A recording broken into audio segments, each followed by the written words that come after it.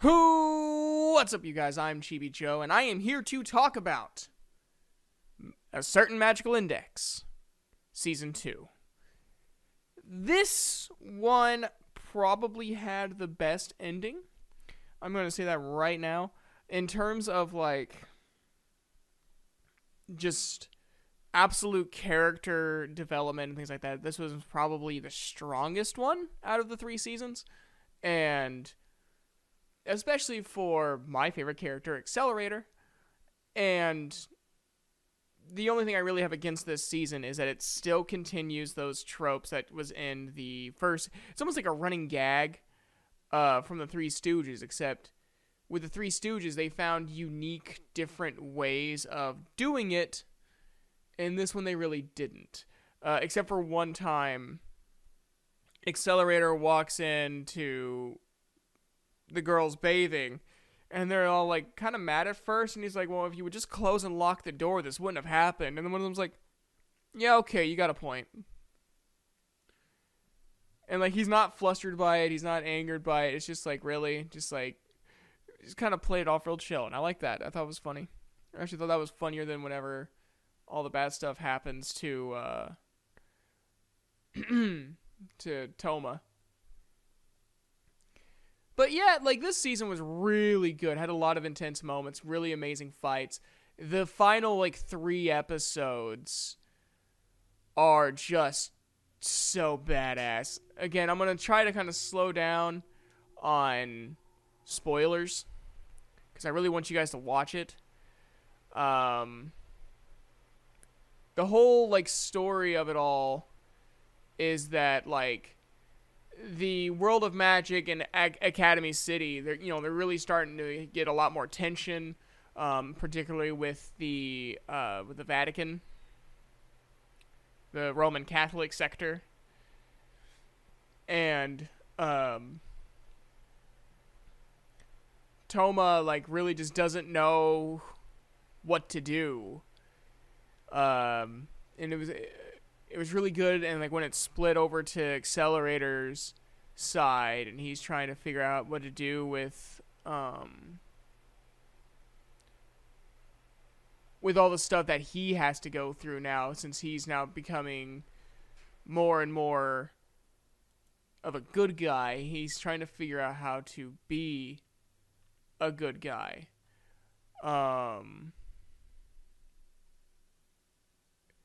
And he keeps on trying to be a bad guy, and so he keeps on saying that's not how you be a villain. Let me show you how to be a villain. And a lot of that stuff is really cool. Again, the interactions between the characters when they're not doing the silly tropes of let's all make Toma's life miserable. I felt that the interactions actually were pretty genuine and very well written. That's the thing that really aggravates me about this show, is that overall, it's a well written show. If they would stop focusing on all these useless tropes. And it's very aggravating whenever you have a show that could be amazing and they keep on doing the same stuff that made the first season really bad. And I don't know. Well, not really bad. I think I rated it a 6. And that's what I rate this one. Spoiler alert, I rate this one a 6 too, because I really don't think it added enough for me to make it a 7. Because again, they put all of these running freaking jokes in there. And it's really bad that I actually really don't care that they have more girls added to the harem of Toma. I actually don't mind that. I think it's because I'm so used to it that it doesn't bother me anymore. It's just okay, yeah, this is part of the story. But it's it's fun. It's a fun little show. There are a lot of things that annoy me that I've already spoken of at length.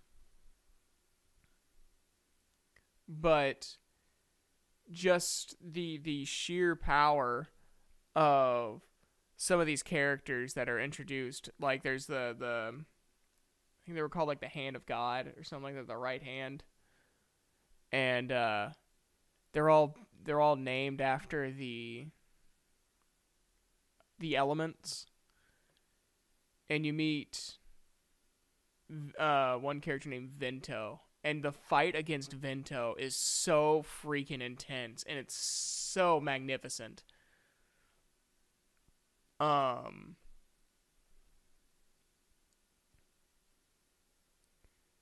And like as the story goes on, you really just feel bad for Toma, not because of all these girls and stuff, but because of his power. There's a character that he would love to give a hug to, and he can't because of how she was created. She'll be deleted. She would disappear. And that's like the only reason I really feel bad for Toma. I feel like there's a lot more they could have done that they didn't do. But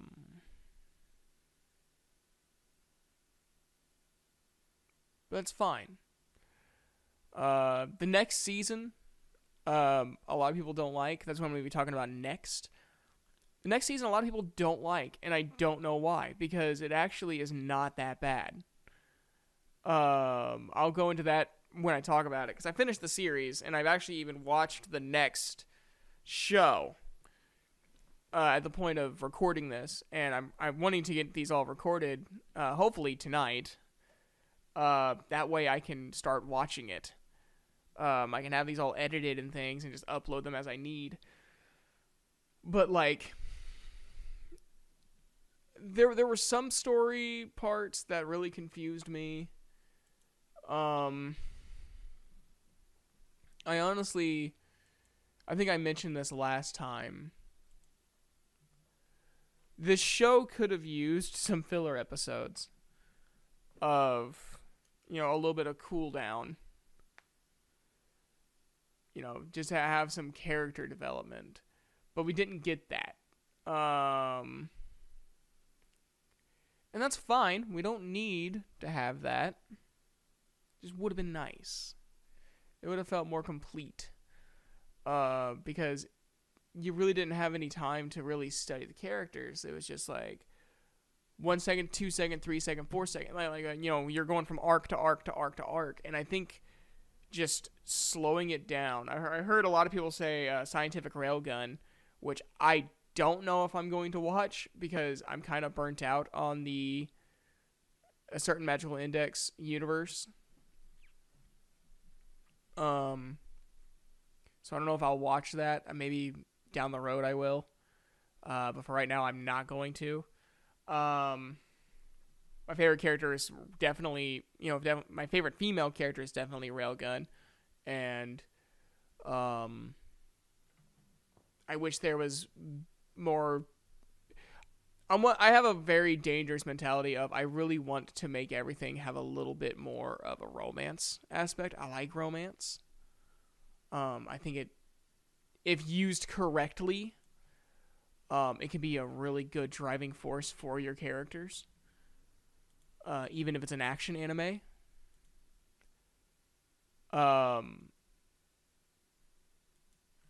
Yeah, like it could have used that.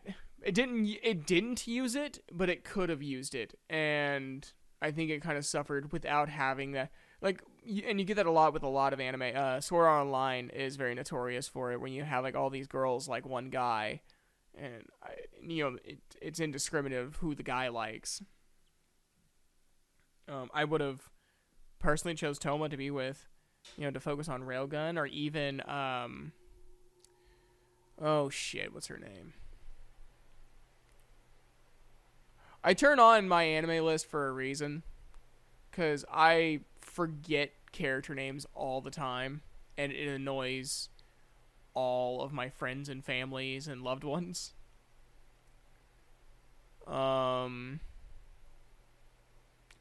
No, even though I do like Himagami, that's not who I'm thinking of. Really, that happened in season 2?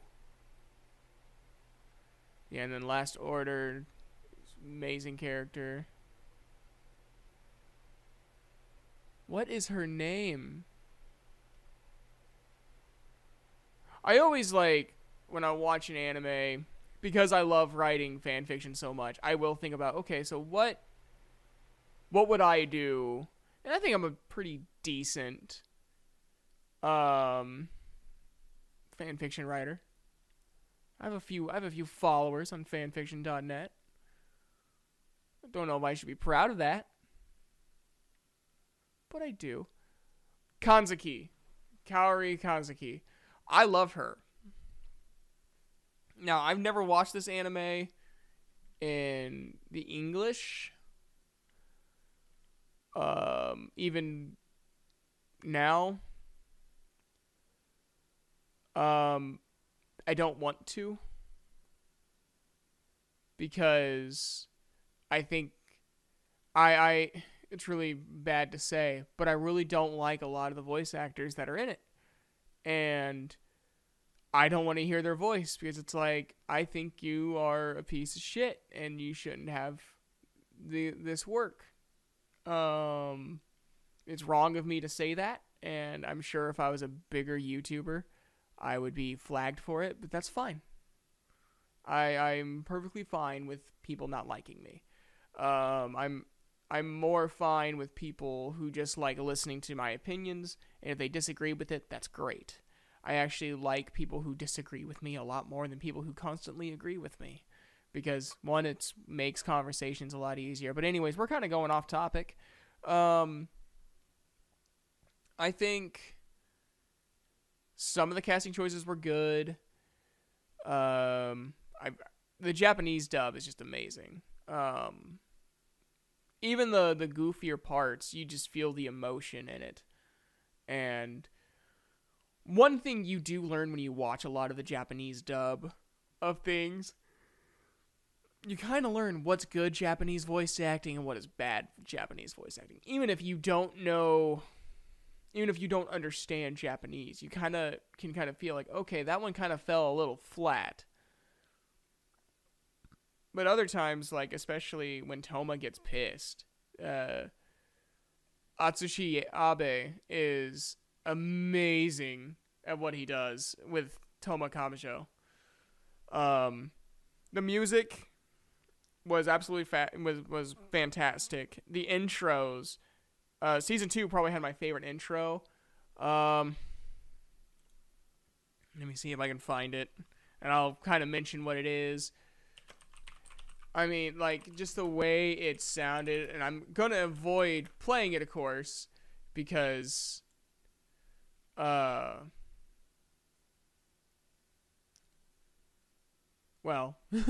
for obvious reasons, it would not go well, because I do not feel like being flagged today. There we go. What is this song? It's the first opening. Apparently it's called No Buts, and it's by Mami Kawada. And I definitely recommend listening to it. Even casually.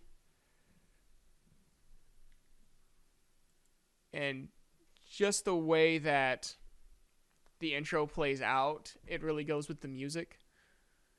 So, and that was the first opening of Magical Index 2. And, yeah, I really enjoyed the visuals of it. You know, it focuses on your main characters. You know, your 4 main characters that's going to be focused on, and then there you go. You're off to the races. No, like, specialty. No, like, over-the-top visuals. At least I feel like it just looks nice. And, so yeah. That's all I really have for you guys today. Like I said, I definitely recommend this. It's, it's a 6.